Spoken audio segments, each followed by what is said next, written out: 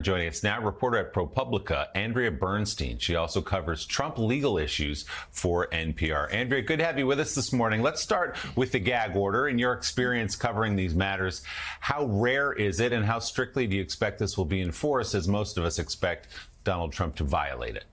Rare, and I think it will be enforced because this judge means business. He has already cited and fined Mr. Trump for contempt, so I think he means to do it. And his clerk has been very involved with this case. I've seen her on numerous occasions, sort of, reading documents, conferring with the judge. And this really goes to the heart of the judge's role. It is almost like attacking the judge. Yeah, clearly upset by it and summoned them in at lunch to tell them, delete that post, knock it off. So let's talk beyond that. And just, you've covered Trump's business dealings for many a year. This case really cuts to the heart of who he is, or at least who he represents himself to be. Give us a sense as to what you've heard so far in the trial and what your expectations are going forward. And is there any chance that Donald Trump will actually take the stand? Oh, I think so, because the Attorney General can call him. Now, he doesn't have to testify. He can take the fifth, but because it's a civil case, that can be used against him. So he can also testify in his own defense if he chooses to, but that could open up potentially him to be asked about anything. Mar-a-Lago, January 6th. Does he have other patterns of fraudulent behavior to raise the previous criminal trial of his company, upcoming cases? So it's a real risk for him. And, I think what we see is this sort of like parallel universe. Donald Trump running by scrums of cameras, shouting things, sort of having an almost kind of designed chaos. And then in the courtroom, excruciating detail, spreadsheets, what was this number? What was that number? Where did it come from? But what the Attorney General is trying to do is establish this pattern of an organized conspiracy at the Trump organization to fudge their numbers. On Monday, when they gave the opening statements, they were showing how when Trump was caught lying about the size of his triplex, they didn't want their balance statement to go down, so they sort of scrambled to pump up other numbers, 40 Wall Street and one of the golf courses, to make the numbers all add up. And that is what this case is about. And, of course, it's what Trump's been doing. And, all of us in media, it's sort of, we try to fact check, we try to show where Trump is lying. But in a court, it's different.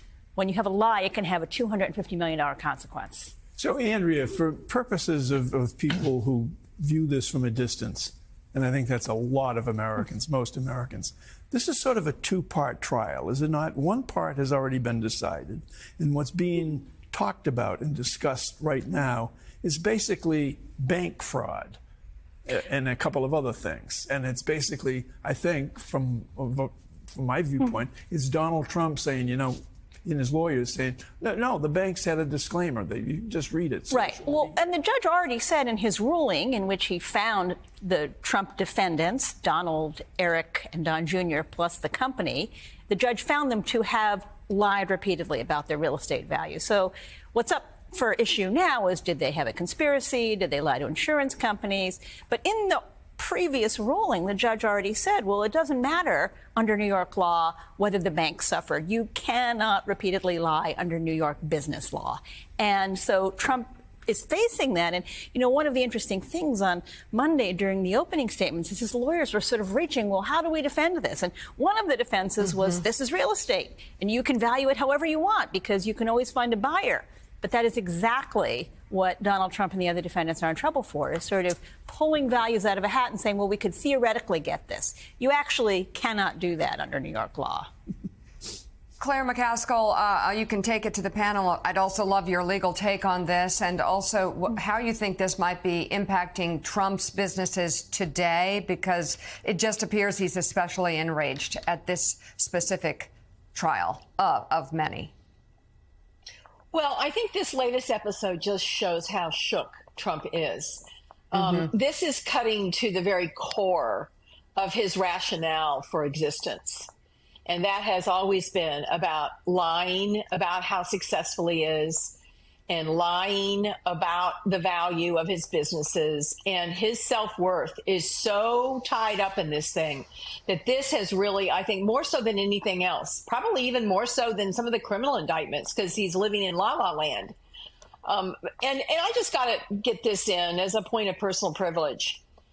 The notion, I mean, I can't decide whether to laugh or cry. The notion that Chuck Schumer would be carrying on with someone, if you knew Chuck and Iris, like I know Chuck and Iris, and their two daughters and their daughters' families, there is not a more close-knit family in America. Iris is his North Star, his best friend, his confidant, and frankly, she's smarter than he is. So this notion that somehow it is just beyond laughable. And the fact that he would do that shows how scared he is to his very core that it's all coming out in the wash. And this judge is not going to play games. He's got an incredible reputation for being exacting and fair and thorough. And he's not going to put up with this.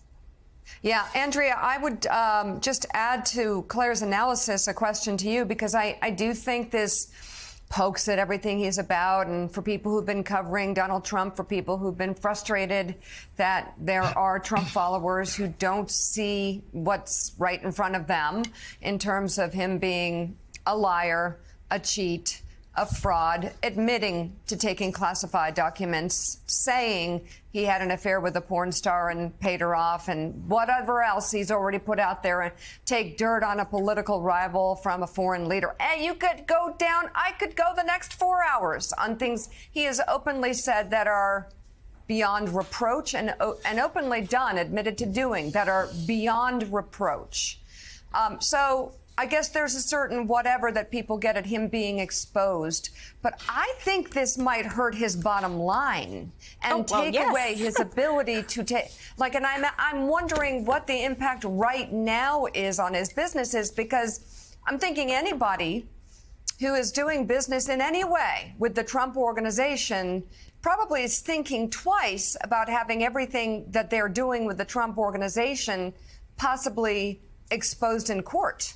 Well, I think that is true, and that is something that, I'd certainly heard from businesses, say, right after January 6th. But I think what we've seen since Trump was president is people who don't care, like Saudi Arabia, sort of starting to do business with Mr. Trump. And, that's what walks into this situation.